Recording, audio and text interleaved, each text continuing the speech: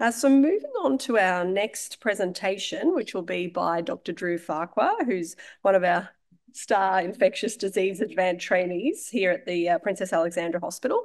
One of his colleagues and one of our other fantastic ATs, Dr. Hannah Grimson, was originally going to present and prepared most of the material, lucky Drew, but was unfortunately unable to be here today. Thanks, Drew, for stepping in at short notice to do today's case presentation. A case that we've managed here and that you're very familiar with. Thank you. Thank you very much for the introduction. As Lina said, unfortunately, Dr. Hannah Grimson sadly couldn't be here today. So unfortunately for you all, you're stuck having to listen to me instead. I can only apologise. We just wanted to, our talk today was just going through a quick case presentation about a recent case here at PA Hospital. So this was of a 55-year-old female who had a background of end-stage liver disease secondary to vanishing bile duct syndrome from flucloxacillin usage. She underwent a liver transplant in May of 2023, which was complicated by some early post-transplant issues, including ascites, CMV, and cholangitis. And she was initially referred to the infectious diseases team following the identification of granulomatous inflammation on a liver biopsy performed in November of last year. In the setting of persistent LFT derangement post her transplantation. Looking into her background a bit more, she had a relatively unremarkable past medical history and was on typical medications inclusive of tacrolimus and mycophenolate. Aside from the aforementioned flucloxacillin, she had no other adverse drug reactions. From a social history perspective, she was born in Australia and lived on a rural property with her husband and 2 children. She worked in a rural hospital and otherwise had a relatively unremarkable exposure history. Investigations at the time of her biopsy in November indicated CKD stage 3A, mixed LFT derangement, as you can see in the middle, and an unremarkable FBC. The table at the bottom is just a trend of her liver enzymes, which on the left starts at the date of her transplantation, to the right on the date of her biopsy, but just shows this persistent liver enzyme derangement.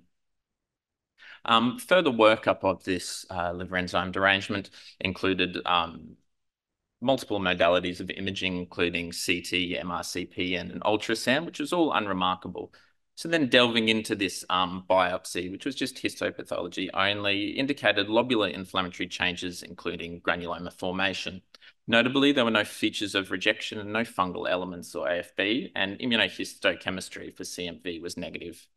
A targeted exposure history at the time revealed significant farming exposure, including sheep and cattle, alongside animal exposures to other dogs, kangaroos, emu, and rabbits. She was vaccinated for Q fever. She didn't hunt any wild animals, and there was no real tick exposure of note. Subsequent to this, she underwent further serological testing for your typical granulomatous infections, and a paraffin-embedded tissue from the liver biopsy was extracted, and it was sent down to ICPMR at Westmead for pan-mycobacterial PCR.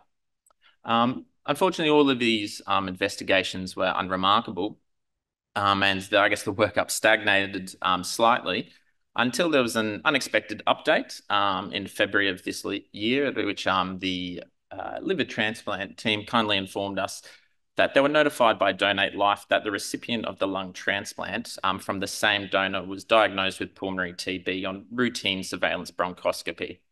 This was on a GeneXpert MTB PCR, which was low positive, of which rifampicin resistance was not detected. Her cultures were still pending at the time, and this was also sent off for XDR assay. The recipient of the lung transplant had no significant TB exposures, and so the opinion of the lung transplant team at the time was they had a high index suspicion for a donor-derived infection and therefore notified the transplant coordinators. On exploration of further donor details, they were from a highly endemic region in Southeast Asia, and donor screening at the time identified an indeterminate quantiferon gold, urine and sputum, which was AFB smear and culture negative, and an unremarkable chest X-ray. With respect to our patient, subsequent to this, we added on a GeneXpert PCR, which was not detected. And on review of patient over the phone, she was really asymptomatic, no features of active pulmonary disease and constitutionally well. So the plan was to proceed with the repeat liver biopsy in February this year. So I guess the question at this time was to treat or not to treat. Usually I'd linger on this slide for dramatic effect, but due to time, I'll crack on. And I guess that's what we did. We cracked on with empirical treatment. This was in coordination with the pharmacist and the transplant team, and consists of your typical regimen of rifampicin, isoniazid, pyrazinamide, and ethambutol. The repeat biopsy was somewhat unsatisfying, you would say. Histopathology showed no discrete granulomas and some borderline T-cell mediated rejection. There was no histiocytic aggregates, although there was some commented prominent portal vein inflammation, of which there are case reports of this aforementioned inflammation in TB cases. The gene expert PCR was not detected, and an AFB smear and mycobacterial cultures were negative. Around this time too, the lung recipient cultures had returned positive with pan-susceptible results. And in discussion in departmental and mycobacterial meetings and in collaboration with the patient, the decision was to continue on with treatment at this stage.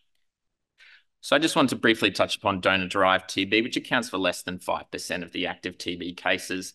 And of this active TB in the transplant population, it's usually from a reactivation of latent TB rather than donor-derived infection.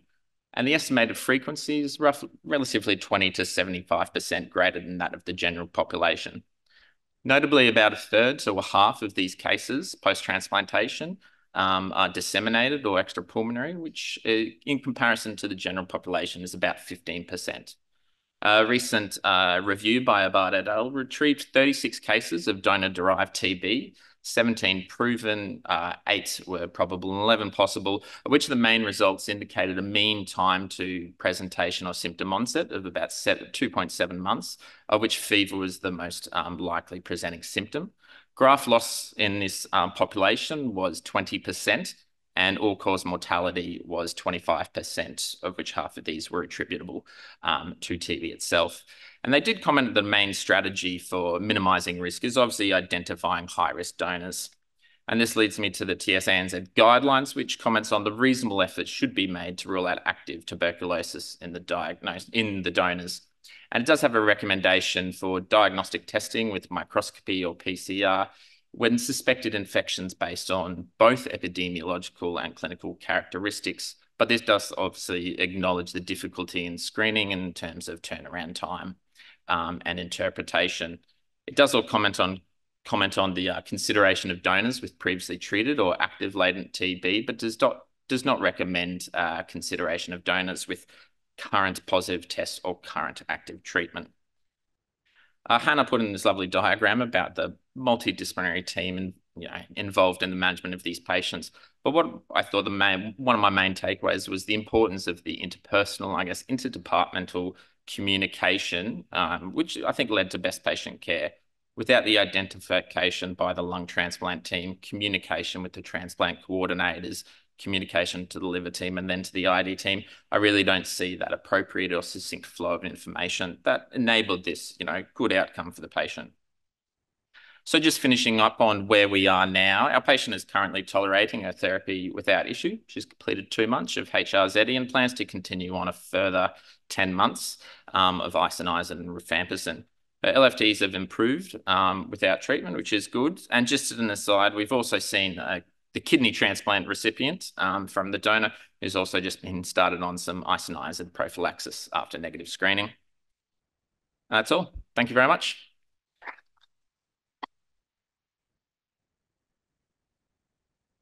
Thank you for summarising the case, Drew. We might take just a couple of minutes for audience questions or comments regarding the case. Thanks for the really interesting case. I guess I have 2 questions. The first, the donor donated lungs as well, so I'm wondering whether they had a CT chest and a BAL prior to donation. And the second question was about whether you did an IGRA in your liver transplant recipient at the time that you had the liver findings. Yeah, so the donor didn't have a CT or a BAL. Just was the chest X-ray that they had, which was unremarkable. And sputum cultures as well. Yeah, had sputum and urine cultures, was smear and culture negative. And the IGRA in our recipient was indeterminate at the time. Because of a poor mitogen response. Yeah. What would you have done, Tina? Yeah, I think the patient was pretty happy with that decision too. unfortunately is tolerating the treatment well, which always makes it easier. Any other questions from the audience or comments? So I think that case segues very nicely into our final presentation for this session.